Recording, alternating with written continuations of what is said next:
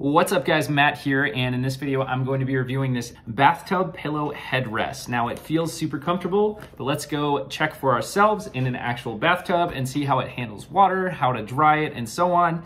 And full disclosure, before we do that, I did receive this product for free in order to do this video, but it won't be affecting anything I say.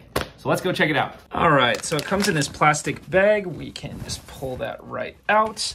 And in here, let's see what we have. Please do not throw it. It can take the suction cups off the tub easy. And some basic instructions just on the back of the main page here. Basically, keep the suction cups and the tub clean, otherwise it won't stick as well. Just press the suction cups onto the tub. Once you're done bathing, gently lift the tabs to remove the suction cups. And after use, they recommend to rinse the foam or soap residual out and then squeeze the water out and hang it in a ventilated place. I think they've done a fantastic job with that because there's this drying hook on the back here. So here's the 6 suction cups. We have a pivot spot here, and it's definitely designed for this spot here to be on your neck. And for a clawfoot tub situation, I've got my wife's whole setup here. She could totally just hang this up here to dry when she's done. And then any residual water that's in it will just drip down into the tub. Let's see if I can do this even with one hand here.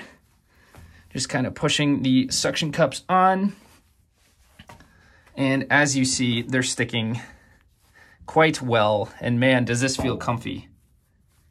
So it is solid on there just with even one hand attaching this. It's good to go. Here's the dryer hook. Pretty self-explanatory, way more comfortable than a cast iron clawfoot tub, just destroying your neck. And then to get it off, we can peel this little tab right here. And same thing over here, just peel that little tab and they just fly right off. Now, the last thing I wanted is to see how this handles water. So, got the shower going here. Let's get this thing soaked.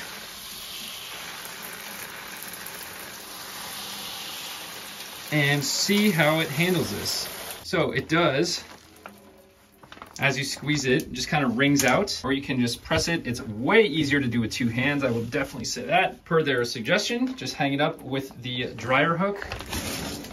And it is good to go, and any of that water will just drip down into the tub and down the drain. Another awesome feature about this is it is machine washable. So if this gets dirty after a few months of use or weeks of use or whatever, you can totally wash this in the washing machine and then hang it up to dry and you'll be good to go. Super impressed. It's so comfortable. The material is very satisfying and I know my wife is going to love it. That's all for now. I'll catch you guys on the next one. See ya.